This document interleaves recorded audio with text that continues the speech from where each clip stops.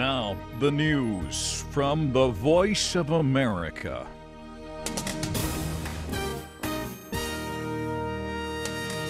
Baghdad begins to recover from deadly bombings. Pope to Brazil on Monday. I'm Christopher Cruz reporting live from the VOA News Center in Washington. People in some districts of the Iraqi capital Baghdad spent Sunday looking at the damage caused by at least 7 bombs that exploded late Saturday. The car bombings hit mostly Shiite areas in and around the city, killing at least 46 people and wounding many more. The explosions happened as many residents were shopping or relaxing in cafes. After breaking the daily Ramadan fast, there was no immediate claim of responsibility for the bombings. Israeli Prime Minister Benjamin Netanyahu says he strongly supports the upcoming peace negotiations with the Palestinians. Mr. Netanyahu told his cabinet on Sunday that the talks are of vital strategic interest for Israel. The talks were arranged by the United States. However, neither side appears ready to make any significant concessions.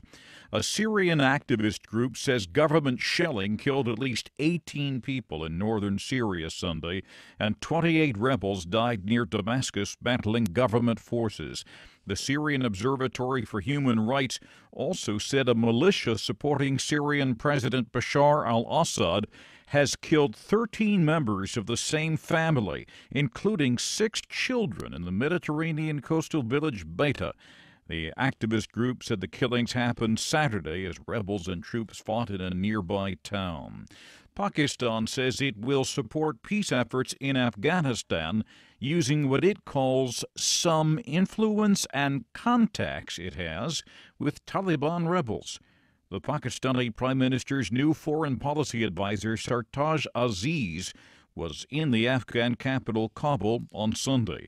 He denied allegations that Pakistan wants Afghanistan to break up or that it wants the Taliban to be part of the government after international forces leave the country.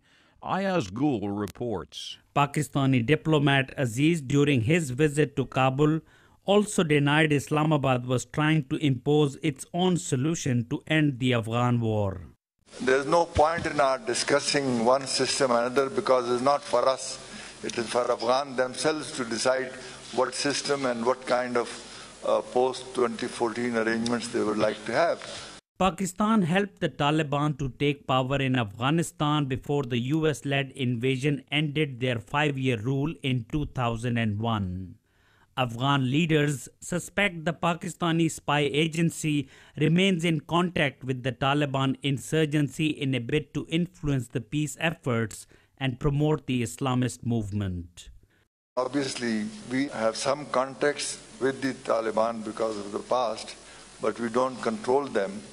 So in future also, if to the extent we are requested, we can play the same role, but at the appropriate time and in consultation with the other interested parties. Ayaz Gul for VOA News, Islamabad. You are listening to the news from the Voice of America in Washington. Officials in Mali say 5 people abducted by gunmen in the northern part of the country have been set free. Among them were 4 election officials. They were kidnapped Saturday. Malian officials blamed the kidnapping on the ethnic Tuareg separatist group, and they arrested one of its leaders. The kidnappings happened a week before a planned presidential election that officials hope will restore democracy, peace, and unity to the country.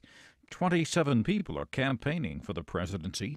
The VOA's Ann Look reports. Mali is trying to emerge from a year and a half of unprecedented crisis. It started with another Tuareg rebellion, followed by a military coup, an Islamist takeover, and a French-led military intervention. Candidates are all pledging to fight corruption, build a stronger army, and heal long-standing communal tensions.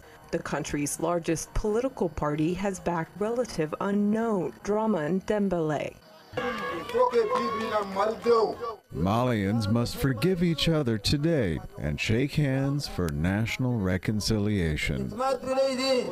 Several of the top candidates, like Modibo Sidibé, and Ibrahim Boubacar Keita are former ministers and prime ministers. However, many of the 27 candidates are playing up their outsider status, something that appears to be resonating with voters. Ann Look, VOA News, Dakar.